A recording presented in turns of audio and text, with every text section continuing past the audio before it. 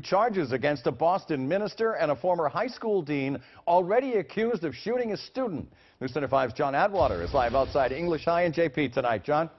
And Ed, that former dean will face those charges tomorrow. Meanwhile, the mayor met with school officials here today along with the police department, and he says really there were no red flags.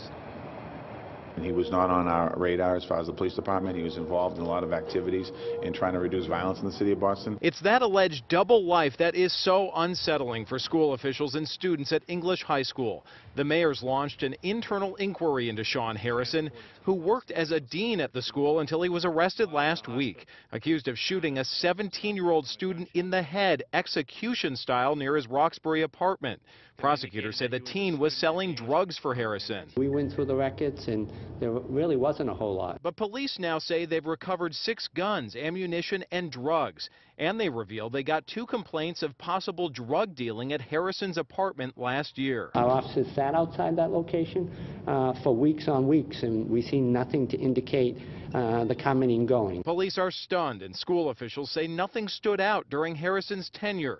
They're now planning on meeting with parents tomorrow night. We want to make sure that they realize that they are in a safe and protective environment. And the school department tonight says that Harrison was disciplined twice. Those happened about 2 years ago, one for pushing a student and another for making some allegedly inappropriate comments. Again, Harrison due again in court tomorrow. That 17-year-old student, the victim, still being treated tonight, expected to survive. We're live in Jamaica Plain tonight. John Atwater, WCVB News Center 5.